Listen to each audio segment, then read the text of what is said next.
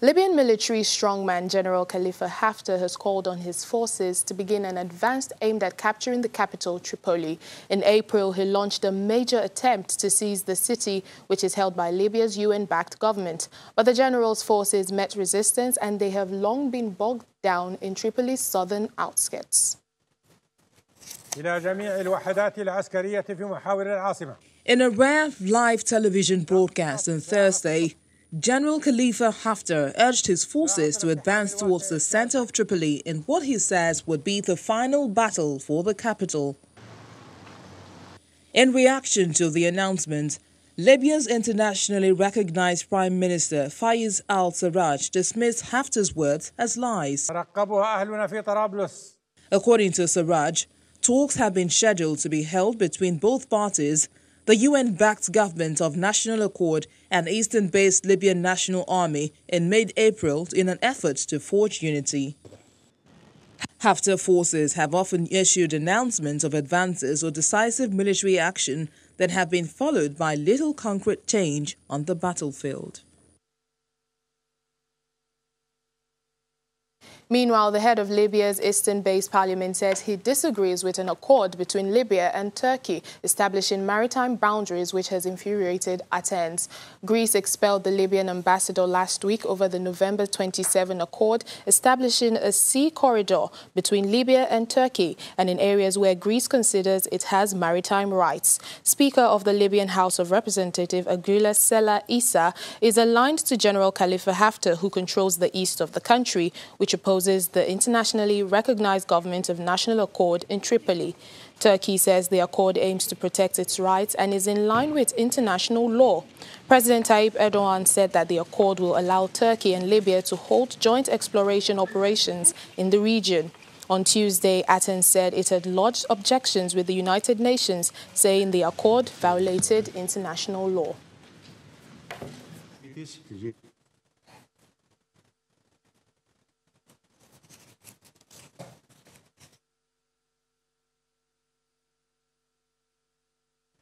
Well, back here in Nigeria, residents of Ugala Kingdom in Burutu local government area of Delta State are in for a better deal in health and education. Going by the words of the chairman CEO of Britannia U, Mrs. Uju Ifejika, Britannia U, through its corporate social responsibility platform, Lillyford Foundation, took a free medical mission to the community into the waiting arms of excited beneficiaries.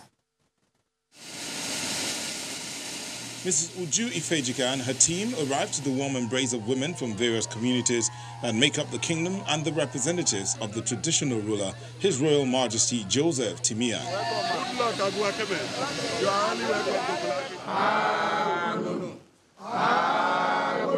The traditional ruler and his subjects are happy that Britannia U is in their domain, but they need something specific, a befitting health facility. The nearest health facility is at Ogula community across the sea.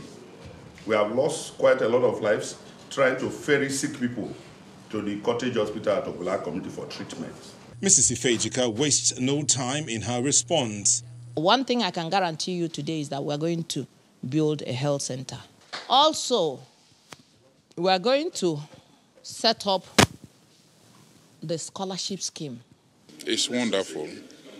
It's beyond one expectation. You know, good health is wealth. Prayers were said for the kingdom and Britannia U. All roads now lead to the flag off of the medical mission.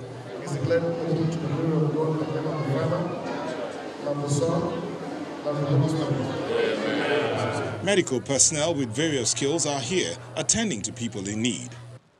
Sight issues, joint and body pains, diabetes and blood pressure matters. I have to thank the madam for giving us this privilege. The government wants other companies in the state to follow the example of Britannia U. Delta State government, we partner with everybody and anybody who wants to give support to our people. We want to encourage them. I want to call on other companies operating within the Niger Delta area to copy from Britannia U. Britannia U says it's not done yet. Say thank you to all our donors, that have made this possible. What we are asking is we need more sponsors to come in. We want to tell you that we value your partnership and will continue to work with you. Daunt is often considered an expression of emotion after a victory of any kind. The company Britannia U says the next few days will see them in Onitsha, Anambra State for another mission, and in January 2020, the IDP camps in northern Nigeria. Still to come on the program. Our Africa Tech segment takes a look at the importance of technology in improving health standards in Africa. Please stay with us.